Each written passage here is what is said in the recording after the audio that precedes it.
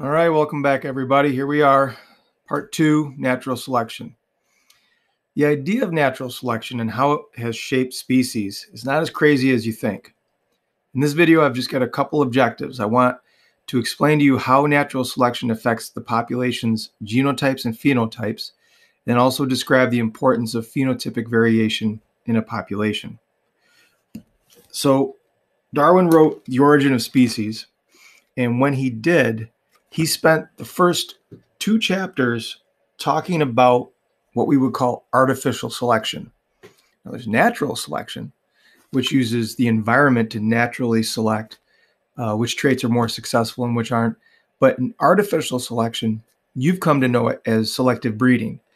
It's when humans get involved and we act as the gatekeepers of which trait is good and which trait is bad, but that only favors us, right? We're going to make your beef tastier. We're going to make your fruit bigger. Those ideas. I don't know. It's a good book. I'm glad somebody else wrote it, or you know what I mean. I'm glad somebody else read it to tell me that it was such a good book, because I actually had a hard time reading this. It's like Shakespearean science. Some of these sentences take up half a page just to get through without any punctuation. It's incredible. Hard read, but it's an interesting read from the mid-1800s and his view on the way natural selection works. That's my opinion. Anyway, artificial selection works like this. On the left-hand side, we've got what we would today have as a variation of cats. On the right-hand side are the dogs.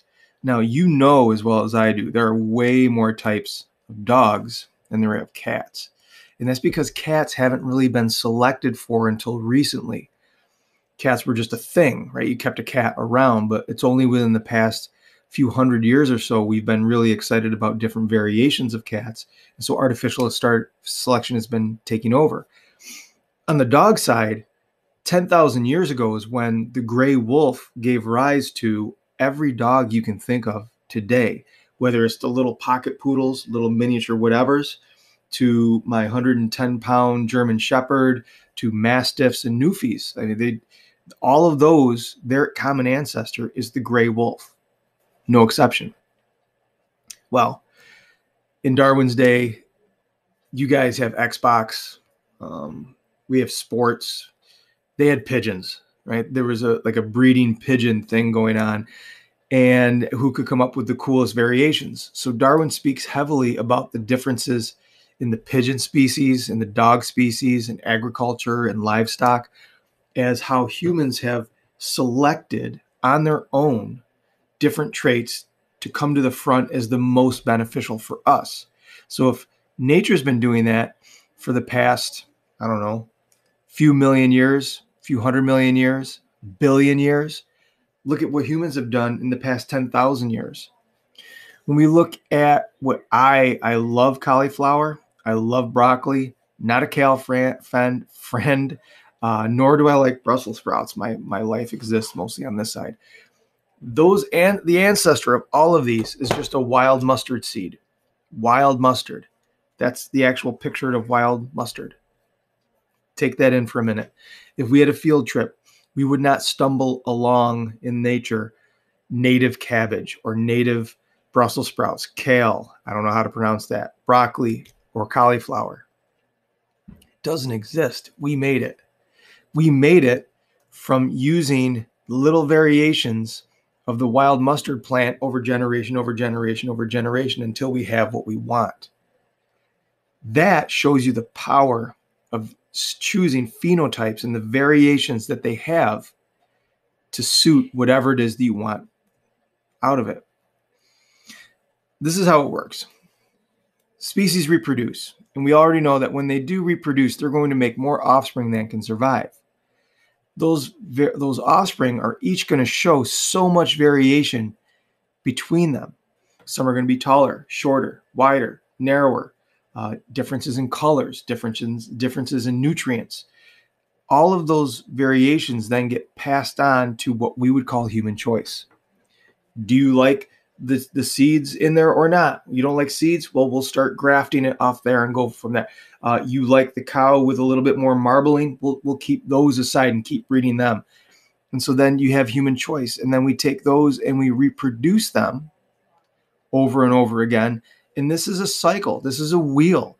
Once we reproduce them, they have a lot of offspring, and we keep getting closer and closer and closer to what we would call perfection.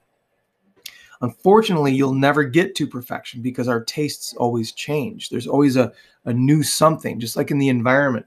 You're never going to find a perfect species out in the environment because the environment is changing all the time. Even now, rapidly with climate change, the temperatures are changing, the amount of waters are changing.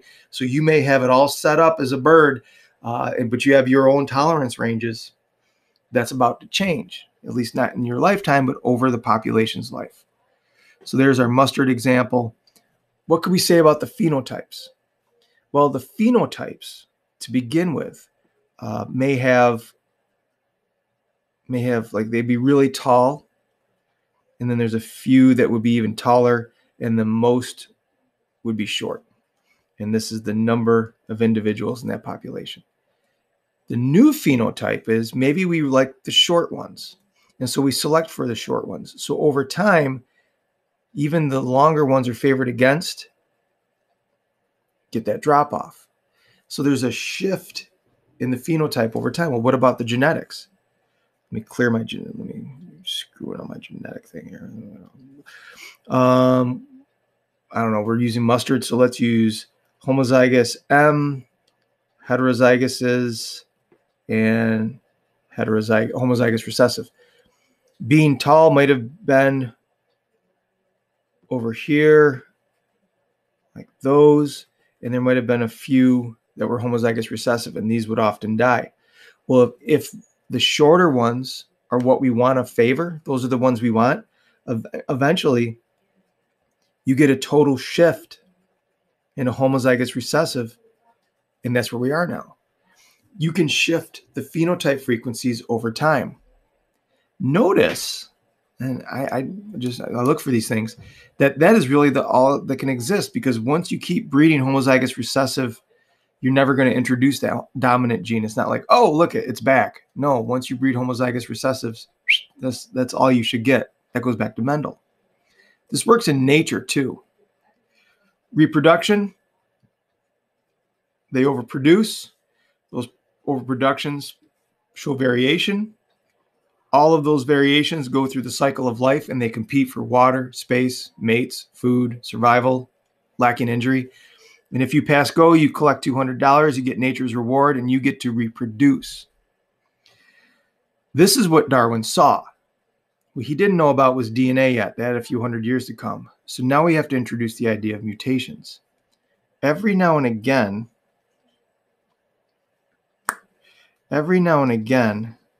there is a mutation as you get ready to reproduce that gives you a little bit of a benefit. One of the best ones is the crossbill. They're actually called crossbills. The mutation, instead of their beaks closing like this, makes it close like this. Not many birds could survive. That's like having a weird overbite. Well, that actually lets them get into the seeds of where they eat, and they're able to pull the seeds out. That's a beneficial mutation. Hair is a beneficial mutation. This little guy right here that I'm showing off with, this thumb, beneficial mutation. Not everything has one of these. Those that survive with it reproduce, overproduce, make a bunch of variations. The best variations survive and reproduce.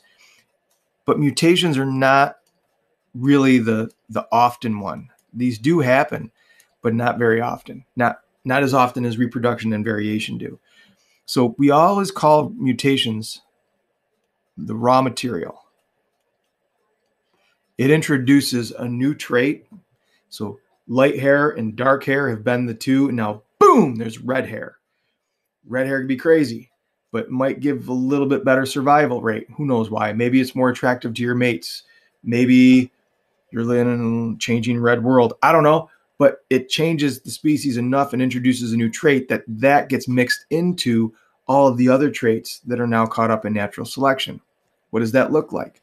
It's the same, where most species favor one trait over the next, and that if the environment changes from a semi-dark world towards a semi-light world, then if this is the dark phenotype, and this is the light phenotype, and it's going to shift to the other side.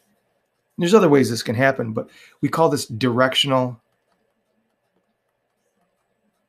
selection.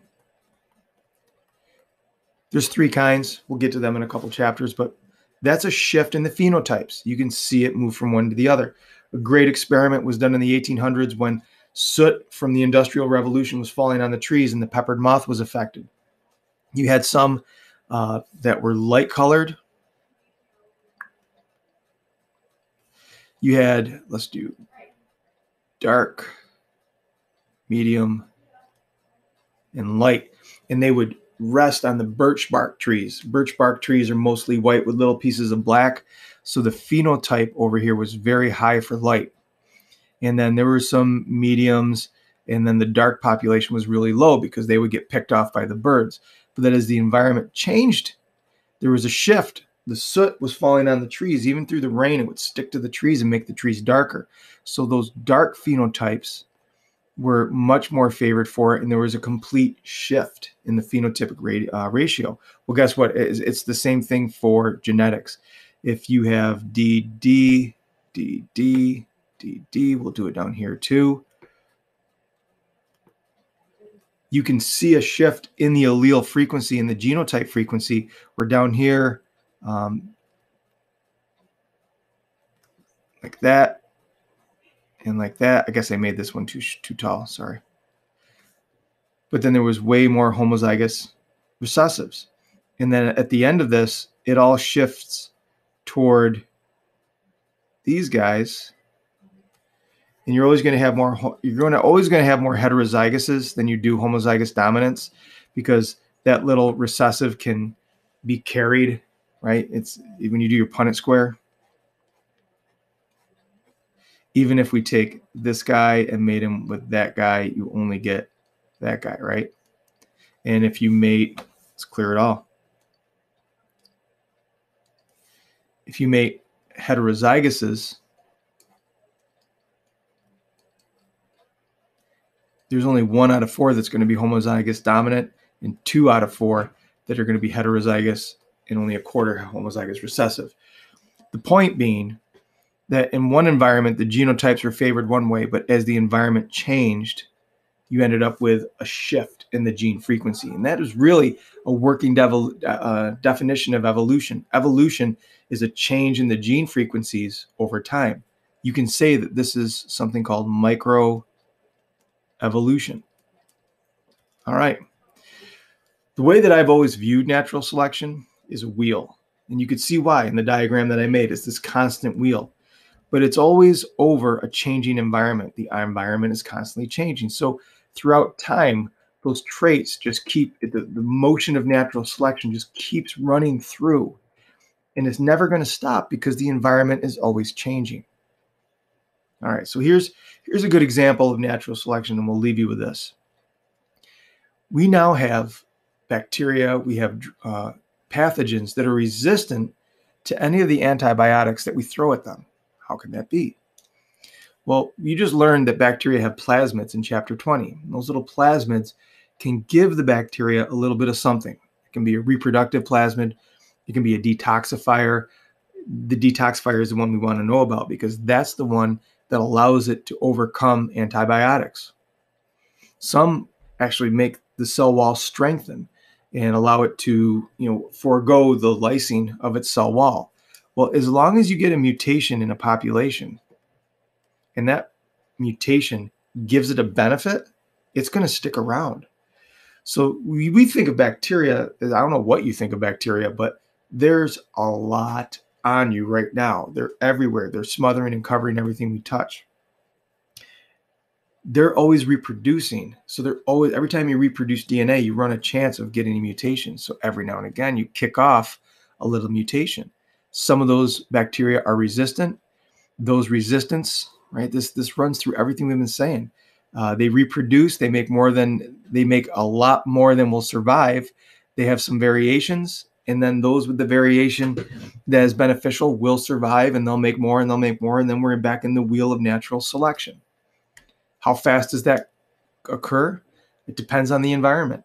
If there's a heavy selection pressure to really kill the bacteria, it might take a while.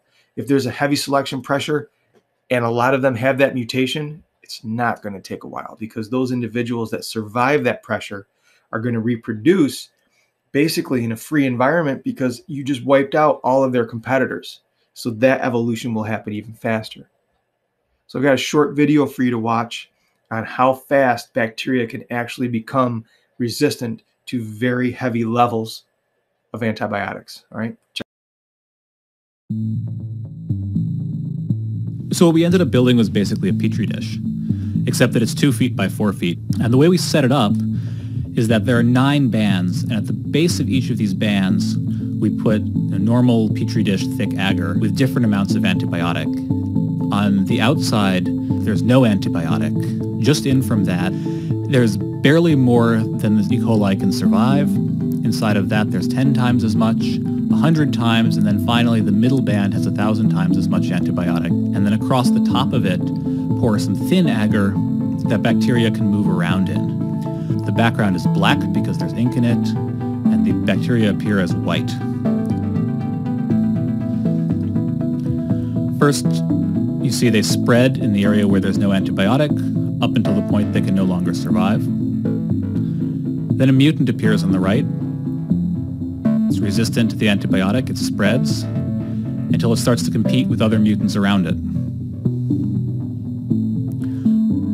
When these mutants hit the next boundary, they too have to pause and develop new mutations to make it into 10 times as much antibiotic. And then you see the different mutants repeat this at 100.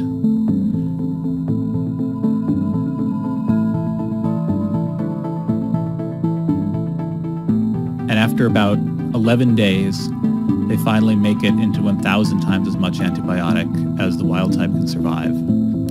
And so we can see by this process of accumulating successive mutations that bacteria, which are normally sensitive to an antibiotic, can evolve resistance to extremely high concentrations in a short period of time. Pretty cool, wasn't it? All right. So here's where we are. I think by now you understand how natural selection can affect the population's phenotypes and genotypes. And I think you do understand how important those phenotypic variations are going to be to natural selection. You saw how fast bacteria can become resistant to an antibiotic. Explain the limitations of natural selection has when preventing a species from going extinct. That's something for you to think about. It's often said that specialization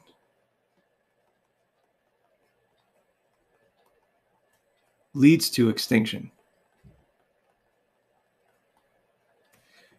We'll talk about this in class, but that's something I want you to think about. How can natural selection, the beauty and the forming of natural selection, actually be bad for the species? I've given you all the pieces you need to answer it in this video. Okay, I hope it helped. If you have any questions, you know how to get a hold of me, and I'll talk to you soon. Thank you.